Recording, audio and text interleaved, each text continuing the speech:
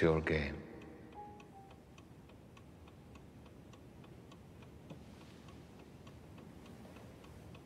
Take it.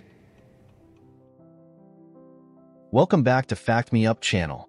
In today's video, we're going to explore one of the most popular Netflix series, The Queen's Gambit. From its stunning visuals to its compelling characters, there's so much to discover about this show. Join us as we uncover 11 surprising facts about the show that was binge-watched by 62 million households within 28 days of its release in 2020. The Queen's Gambit was originally going to be Heath Ledger's directorial debut. Ever since securing the rights to The Queen's Gambit in the early 1990s, the Netflix show's co-creator Alan Scott has come close several times to turning the story of Beth Harmon into a reality, including in 2007 when he approached the late Heath Ledger to see if he would direct a film adaptation. When speaking with The Independent in late 2020, Scott revealed that Ledger, who had just completed his work on The Dark Knight, was passionate about the project and was immediately drawn to the story. The original plan was to have Heath Ledger direct the film at some point in late 2008, and Elliot Page was considered for the role of Beth. However, those plans were brought to an abrupt stop in January of that year when Ledger sadly passed away of an accidental overdose in a New York City apartment. The Netflix effect is when a new series catapults an unknown or forgotten topic to fame overnight as a result of millions of people binge-watching a show, and that's exactly what happened to the chess industry after the Queen's Gambit series was released. After the Queen's Gambit made its debut on Netflix in October 2020, 62 million households binge-watched the series within its first 28 days, after which inquiries for chess sets increased 250% on eBay. The sales of chess books went up a staggering 603%, and Google search queries for how to play chess hit an all-time high in 9 years. The original novel, The Queen's Gambit, also became a New York Times bestseller 37 years after its release, and the number of new players on the chess.com website increased 5 times.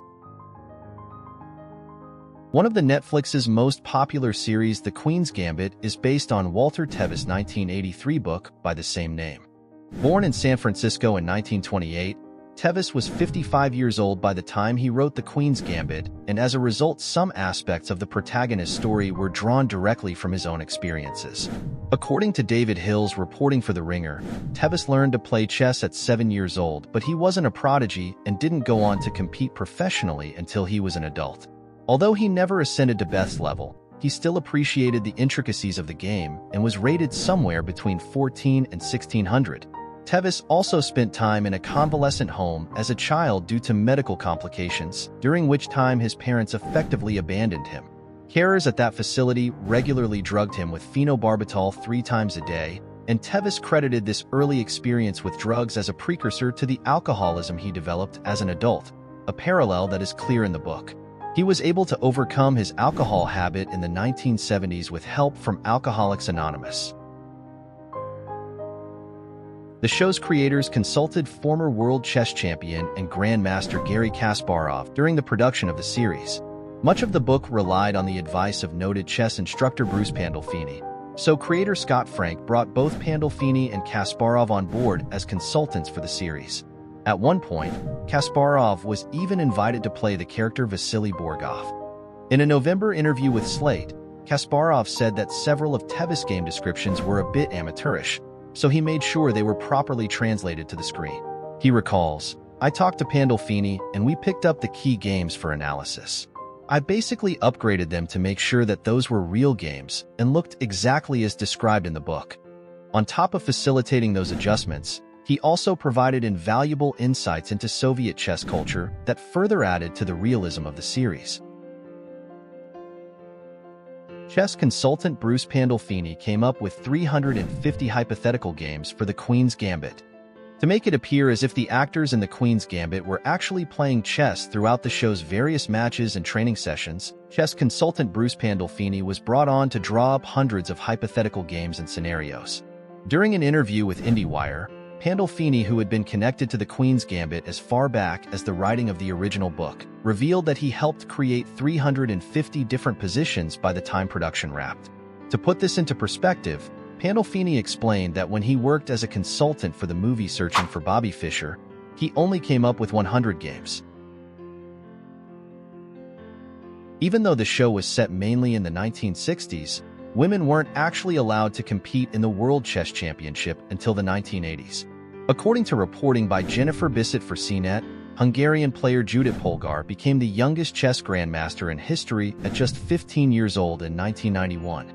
She refused to play in women's tournaments and instead went against and beat the best male chess players of her time. Before she ascended to those heights, her older sister Susan Polgar fought for the right for women to qualify in the World Chess Championship in 1986.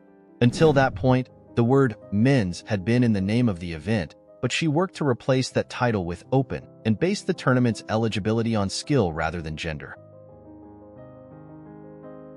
Anya Taylor-Joy received a great deal of training when it came to preparing for the Queen's Gambit's chess sequences. She revealed during a Marie Claire interview that she learned the intricate matches and all the flashy moves just minutes before shooting each scene. With the moves fresh in her memory, Taylor-Joy would add those little touches and flashes of excitement to the moves, pulling off what she described as cool choreography with her fingers. Her trainer would later tell her he had never seen someone play chess in that manner, but told her to keep it up and make it part of her character. Anya Taylor-Joy was approached to play Beth Harmon before the script was even completed. When the producers were beginning to put together the Queen's Gambit cast, Anya Taylor-Joy was approached so early in the production that the script wasn't written yet, and all the actress had to go off of was a copy of Walter Tevis' original novel. During an interview with Netflix Q, Taylor-Joy revealed that as soon as Scott Frank gave her a copy of the book, she was sold, saying she knew she wanted to play Beth Harmon immediately after reading the book, but had to push her away so that she wouldn't get wrapped up in the character before being cast in the role. After several failed attempts to adapt the Queen's Gambit into a movie, Scott Frank decided to try it out as a miniseries instead. Scott Frank, who wrote and directed all 7 episodes of The Queen's Gambit, had spent about a decade of his life with the property and could never get a movie off the ground. But something changed in him when he was working on the Netflix limited series Godless in 2017, and this revelation led to him and Alan Scott to turn away from the idea of making a movie and instead turn their focus to a miniseries. In the documentary short Creating the Queen's Gambit, Scott Frank and Alan Scott both pointed out that extending the scope of the story to be told over the course of a miniseries as opposed to a movie presented them with more freedom to extend the narrative. Hair and makeup artist Daniel Parker and Anya Taylor-Joy decided to make Beth Harmon a redhead after reading the script. Nowhere in the Queen's Gambit script or novel does it describe Beth Harmon as being a redhead, but after reading into the character, both Parker and Taylor-Joy thought separately that the show's main character should have fiery red hair that would make her stand out. She needs to have red hair because I want her to be completely identifiable even if she doesn't want to be, and he had thought the exact same thing, so we just started off on a really good foot. When show creator Scott Frank was planning out the Queen's Gambit, he kept telling people that he was looking for someone like Marielle Heller to take on the role of Beth Harmon's adoptive mother Alma Wheatley, and felt that someone like her was best suited for the role.